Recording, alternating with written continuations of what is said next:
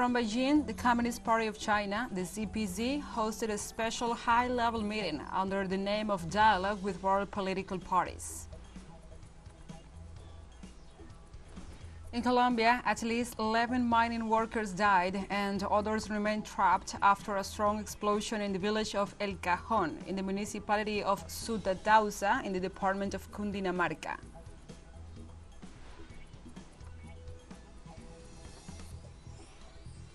And also Ethiopia hosts the 55th session of the Conference of African Ministers of Finance, Planning and Economic Development, focused on transformation and reducing inequalities.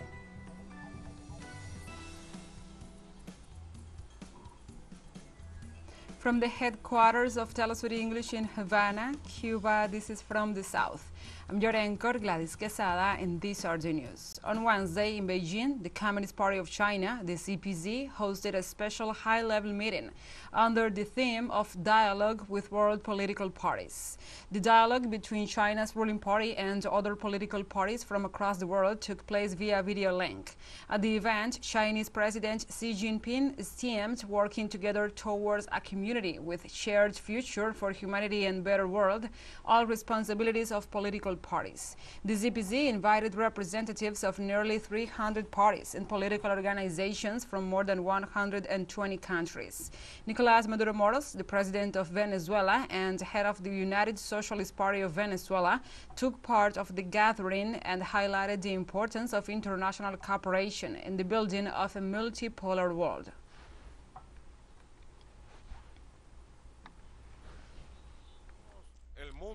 We look at the world.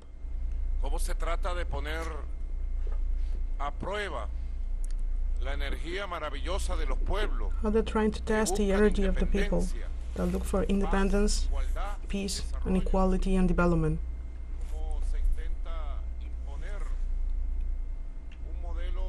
How they try to impose a unipolar model,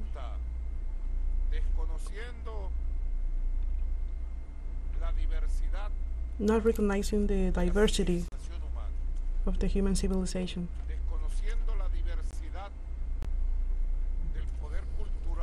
not knowing our cultural power, the spiritual power of the people. That's not possible in the 21st century. At the dialogue that brought together political leaders from around the world, the Venezuelan president also stressed that imperialist power must give way to people's power in the 21st century. Imperial times are over. The times of the people are here, and here to stay. Nobody can doubt that.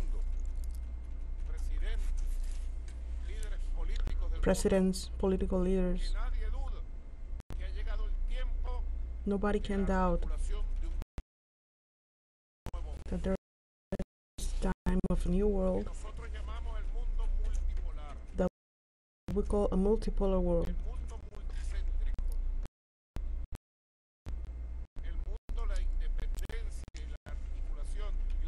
A world of independence and integration of the people. Also, Daniel Ortega, the president of Nicaragua and head of the Sandinist Front for National Liberation, also took part in the dialogue hosted by the Communist Party of China and addressed the main characteristics that must structure the future world. The world we want to build must be based on peace, understanding, and solidarity, cooperation, that share the advances in science and technology to foster the good of the people. As part of the dialogue that China's Communist Party held with world political leaders, Cyril Ramaphosa, president of South Africa and leader of the National African Congress, spoke of the mission that guides the ANC. The African National Congress is a liberation movement which follows revolutionary progress tradition. Our mission is to guide the people in solving all social and economic ailments. We also strive for the progress of human civilization. In South Africa, we negotiate the end of the apartheid and we forget a democratic consensus, a process in which we had to dialogue with our enemies. From this experience, we learned a profound lesson which continues to define our position of principles on many global issues, which is that dialogue is always preferable to violence. Now we move on to other topics. In less than 4 months, Guatemala will be holding presidential elections, and progressive parties warned about a high risk of fraud. So far, 16 presidential candidates and their running mates have formalized their registration. However, the progressive organization Movimiento por la Liberación de los Pueblos, or Movement for the People's Liberation, whose candidates have been excluded from the process without legal grounds, says that both the courts and the electoral authority are co-opted. In this way, they argue that while their candidates Telma Cabrera and Jordan Rojas are left out, candidates who are part of the State Department's list of corrupt and anti-democratic individuals have been registered.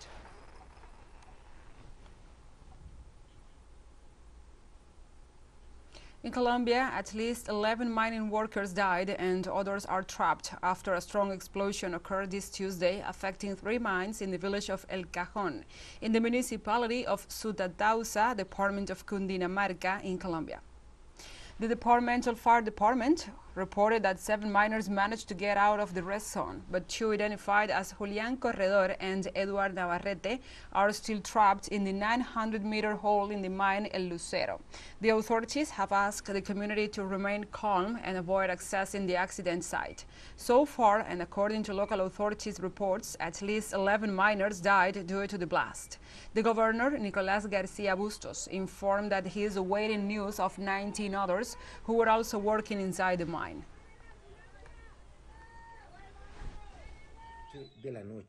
At 11 p.m. on Thursday, March 14th, an explosion occurred inside a mine of the municipality of Sutatausa in the village of El Cajón. We have already been able to verify the rescue of 7 miners, but we still need the report of about 19 more people who were working inside the mine. There is the Red Cross, firefighters, civil defense, the National Mining Agency, and all the relief entities in the place, and we hope from this moment in the Unified Command Post to be able to generate reports of the situation of the mine, of course, mainly of the people that we still need to find and identify. Let's take a short break. But first, remember you can follow us on our TikTok account at TeleSUR English, in which you will be able to see news in different formats, news updates and more. Other stories coming up. Stay with us.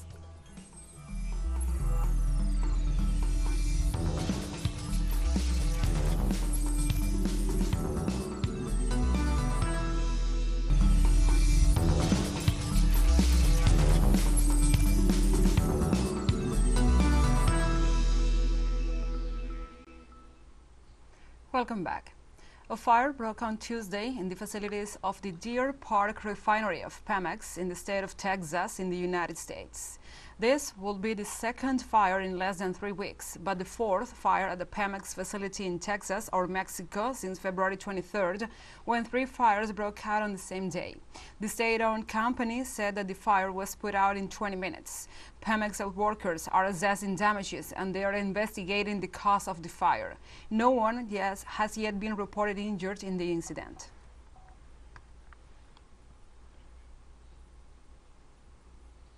Teachers, London Underground train drivers and civil servants joined striking doctors on Wednesday in a mass stoppage as Britain's finance minister was due to unveil his tax and spending plan. With hundreds of thousands of people due to walk out, it threatens to be the biggest single day of industrial action since a wave of unrest began last year. Other groups walking out on Wednesday are university staff across the UK and BBC journalists in England. The walkout by the train staff in the ASLEF and Rail, Maritime and Transport unions in London left the entire underground train network at a standstill. As well as pay, which workers say has not kept up with inflation, other issues include conditions, job security and pensions, with the government promising to extend a subsidy on energy bills for a further 3 months to alleviate households' spending hit by the 10% inflation.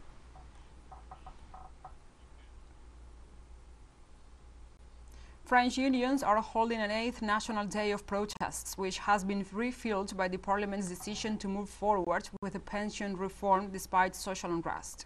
The French parliament has agreed on increasing the retirement age limit to 64 years and has spiked political tensions which are being felt in the streets of Paris and other French cities.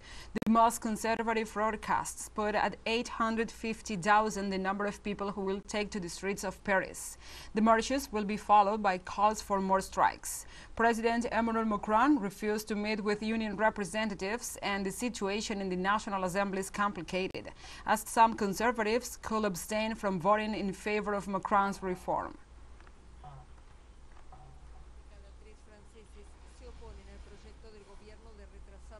And the Chinese government describes as hypocritical the declarations of the AUKUS alliance on the nuclear non-proliferation agreement.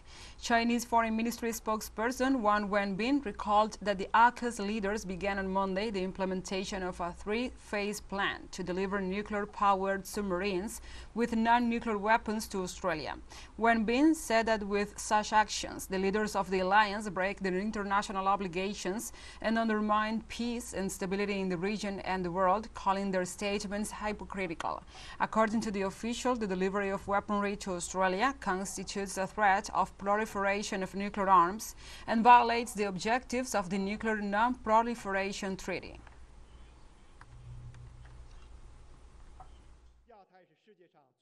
The Asia-Pacific region is the region of the world with the most vitality and fastest growth. This is an extremely precious situation. China urges the three countries to listen attentively to the demands of the international community and regional countries, abandon outdated Cold War zero-sum mentality and narrow geopolitical concepts, effectively fulfill international obligations, and avoid taking actions that harm regional and global peace and stability.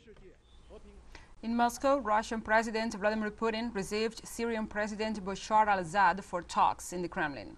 The meeting is expected to focus on the rebuilding of Syria after a devastating civil war, as well as mending the country's ties with Turkey.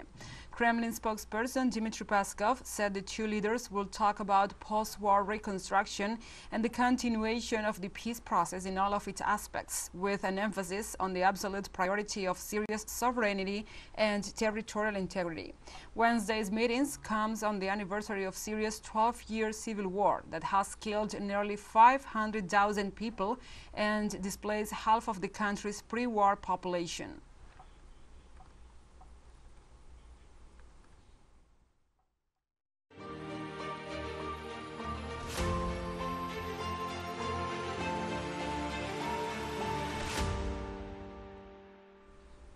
And now we move on to other topics. Russian President Vladimir Putin said on Tuesday that a ship owned by the energy giant Gazprom discovered evidence of a possible explosive device on one of the Nord Stream gas pipelines.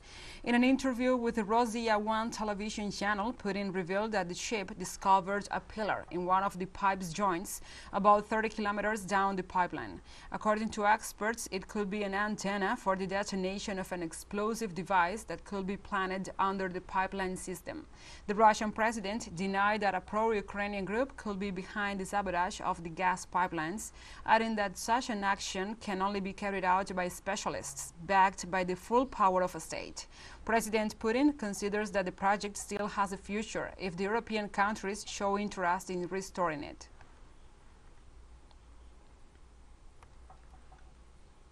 And the Russian Ministry of Defense reports that its country neutralized on Sunday 440 Ukrainian military units as part of its special military operation. The ministry also reported 110 Ukrainian casualties in the Krasnolimansky region, where the Russian troops destroyed 2 pickup trucks and a self-propelled artillery piece. The report also says that 190 Kiev soldiers, as well as 3 tanks and mechanized armored vehicles, were eliminated in the direction of Donetsk. The Ministry of Defense concluded that in total 400 Ukrainian planes and 220 helicopters were shot down.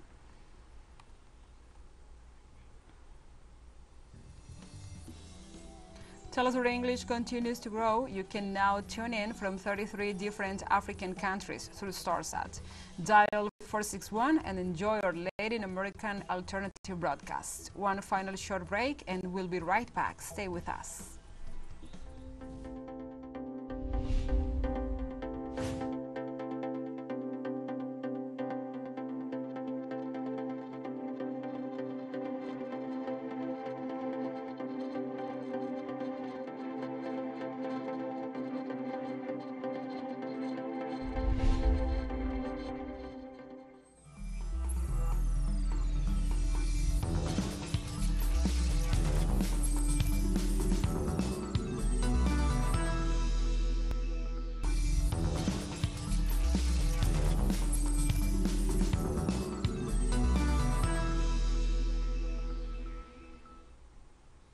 Welcome back to From the South. The 55th session of the Conference of African Ministers of Finance, Planning and Economic Development opens in Ethiopia with a focus on transformation and reducing inequalities.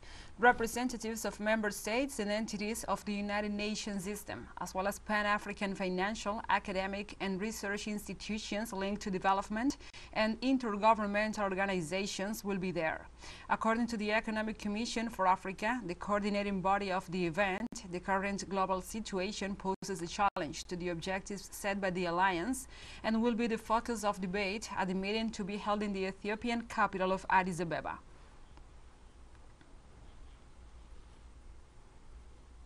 The naval forces of China, Russia, and Iran have started security bond exercises in the Gulf of Oman.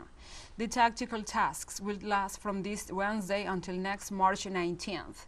During that time, other countries will also join in. These exercises, which have already been held twice before, are intended to help deepen practical cooperation between the armed forces of the participating nations and provide clear evidence of commitment to joint peacekeeping and maritime security.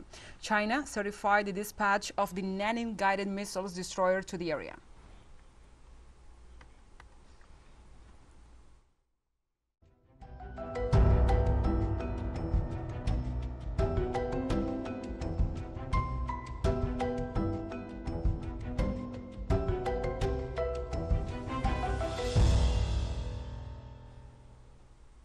Now we move on to other topics. In Turkey, at least 10 people have died and 5 went missing after floods caused by torrential rains wreaked havoc in the country's 2 southeastern provinces, already devastated by last month's earthquakes.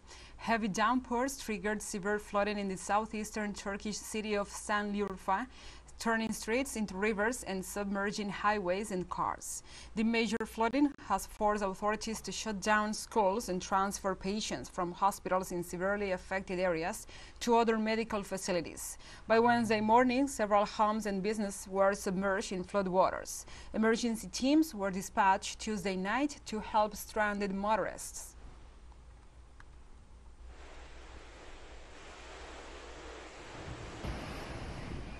And nearly 200 people are now confirmed dead in Malawi after the devastating tropical cyclone Freddy ripped through southern Africa for the second time in a month. The rain continues to fall and overwhelmed rescue workers continue to find both the dead and the survivors, and the mud and the death toll is expected to rise. There has been extensive damage to infrastructure and homes. Power and communications are still down in many affected areas, and an estimated of 19,000 people have been displaced by the heavy rains that triggered floods and mudslides. The United Nations said the lack of power and communications is hindering aid operations, and with most of affected regions still inaccessible, the full extent of the damage remains unknown. NGOs fear that the number of cholera cases will increase in the country, which is already struggling with the deadliest infectious disease it has ever known.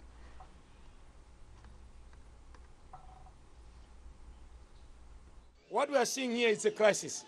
So far we are talking about 122 people that we have confirmed that they have lost their lives, but quite a number of them that are missing.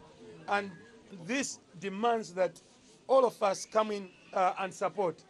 People have been displaced, thousands and thousands, in all the 10 districts, Palombe. We received a lot of rain around lunch hour, and this resulted in a flash flood from the hill, which swept away a lot of people, including my father, my sister, and 2 girls. This means that 4 people of my family are still missing as they are buried in the mud. And now let's go to the sports. Cuba and Australia, 2 countries, have had close one-round matches in past World Baseball Classics, fought to advance to the semifinals in Miami. The matchup ended up being another victory for Cuba, 4-3. Australia scored first in the top of the second when Derek George doubled and came home on a Rickson Wingrove run-batted single. Cuba tied it up on a Luis Robert Jr. ground out in the third and then extended its lead in the fifth with 3 runs. After that, Alfredo de Spain smacked a sacrifice fly to right and Gilbert lined a 2-run single through the right side. The Aussies refused to give up. Wingrove stepped up to the plate in the top of the 6th and blasted one out to the right center field settled for a 2-run shot that will pull Australia back to within a run.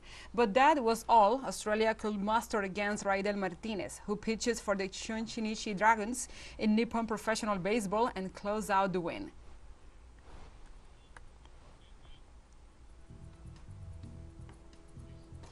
We have come to the end of this news brief, but remember you can find this and many other stories on our website at telesurenglish.net. And also, if you feel so inclined, please join us on social media for all the latest news. We are on Facebook, Twitter, Instagram, Telegram, and TikTok.